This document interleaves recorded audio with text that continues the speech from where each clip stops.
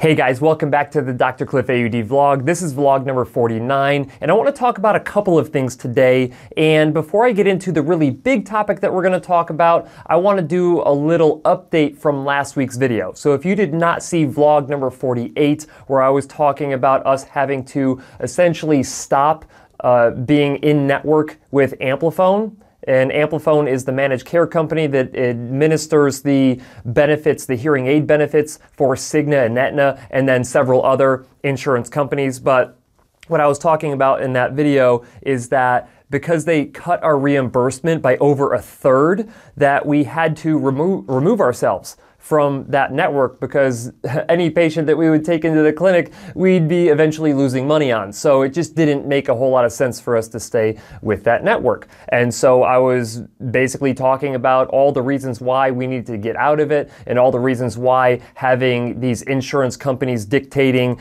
your benefits through managed care is really not a good thing in terms of you and what's good for you. But all of that being said, the update that I want to give you on today is that when we reached out to Amplifon and said that, effective January 1st, we no longer want to be a part of your network, they obliged, and they ended up kicking us out early. So they ended up kicking us out early. So as of right now, and I know I said in the video last week that we would still be an in-network provider if you have Amplifon benefits, but they kicked us out early. So no longer can you come into our clinic even in 2020 and use your benefits from Cigna or Aetna or any other insurance company that goes through Amplifon to manage the benefits. And so the thing that the thing that's obvious here is that at the end of the year, everybody is trying to use their insurance benefits, okay? You have your deductibles met a lot of the time, so when you go in somewhere, a lot of the care that you get is going to be covered sometimes entirely by your insurance. And so a lot of people are trying to get in right before the end of the year. I mean, today, as of me recording this, I think it's the 12th of December. And we had patients on the schedule who were trying to use their Amplifon benefits, their insurance benefits, before the end of the year. And we basically had to call them and say, sorry, can't use your benefits here. Good luck trying to find a provider this time of year to get in and get your treatment in time for you to use your benefits, because it's not likely going to happen. On top of that, anyone who called over the course of the week and who will continue to call over the course of the next couple of weeks, they're basically screwed. And so this is where I think the problem is. Where do you think that their allegiances lie, these managed care companies? Do you think that they truly have your best interests at heart, or are they really in it for themselves? And this is just my opinion, but if I was in charge of Amplifon, first of all, I wouldn't have cut provider reimbursement by a third and expected everyone to be happy about it and think that it was a good idea. And on the other side of that, I would be like, you know what? It's the end of the year here. A lot of our members, meaning if I was Amplifon, a lot of our members are trying to get in at the end of the year to use their benefits. And you know what? I'm upset that these providers want to pull out, so we're just going to cancel them early. Now, to be fair, it could have had something to do with the video that I posted last week, basically saying how ridiculous it was that they reduced the reimbursement, but whatever.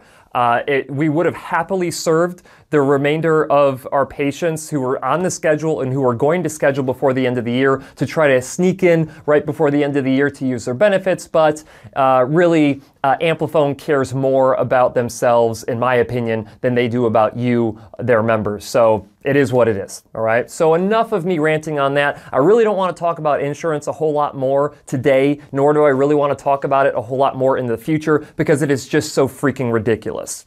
That being said, time to move on to topic number 2, which is the main topic of this video, which is I'm taking a step back from YouTube. That's right, I am actually taking a step back from YouTube. Here at the end of the year, and a lot of you know that I am building out a clinic, and we're going to be moving into that clinic, and the target date is January 11th that we're going to be up and running inside of the new clinic. And there's also a lot of other projects I'm trying to get done here at the end of the year. And so it just seems, from a time perspective, and to be honest, we're not going anywhere. I mean, I have more time to get more work done because I'm not going home for Christmas to see family, either my family or Ashley's family.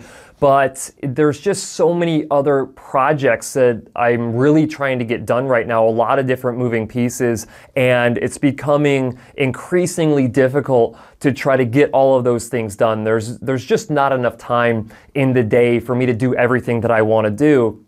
And so if I take a step back and look at where I could cut time from, the only area that I think is justifiable to cut time from is creating video content for the YouTube channel. So I'm definitely going to not be making as many videos. I'm not going to stop making videos. That you're probably all wondering, like, oh my gosh, he's ending the YouTube channel, or he's just not going to be making any video content whatsoever. That's not the case. I'm still going to be doing these vlogs every week. I'm still going to be producing one structured video each week, probably for the next month until we get the new clinic up and running. So I usually try to do 2 videos per week that are structured, but it just takes so much time to research, script, film, edit, all of that stuff takes a lot of time.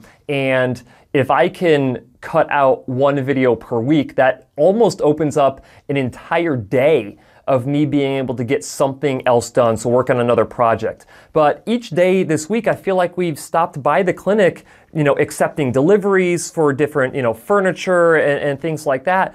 And like, I just don't have any time to do this stuff otherwise.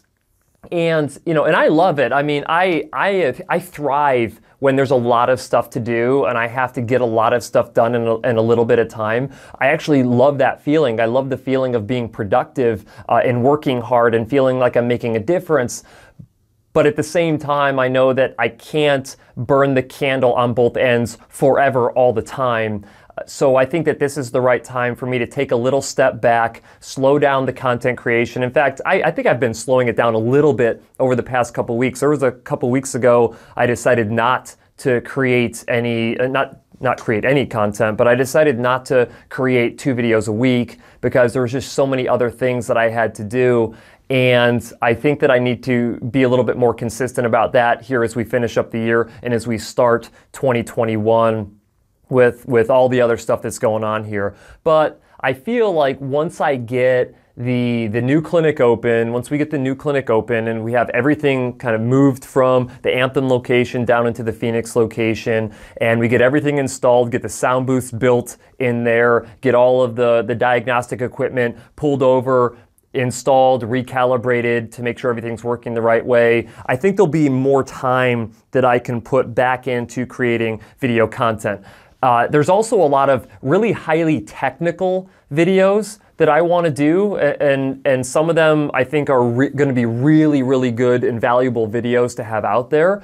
And I want to make sure that I'm committing enough time to those. I wanted to try to get those done here by the end of the year. I don't think that's going to happen just based on the amount of technical work that goes into those. Some of these videos, like if I'm doing a review video, or if I'm actually trying to show you exactly what I'm doing technically and explaining different procedures that I'm running in the clinic, those take me days to complete. To do all of the capturing of the video, to doing the scripting of how I want to explain things, which is very important. That all of that has to be very precise, and it just takes a ton of time to do.